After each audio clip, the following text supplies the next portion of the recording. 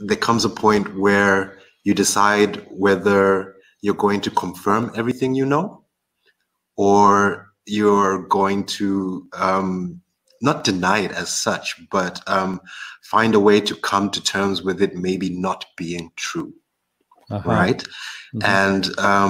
to be very honest, this was one of the biggest reasons why I had to do this for myself, which is why I actually sought out a hypnotist, right? This was never to sort of go out and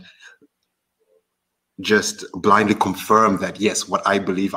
but I was also kind of hoping that it might not have been true, because either way, the answer that I was going to get was going to help me in one way or another move forward with my own life.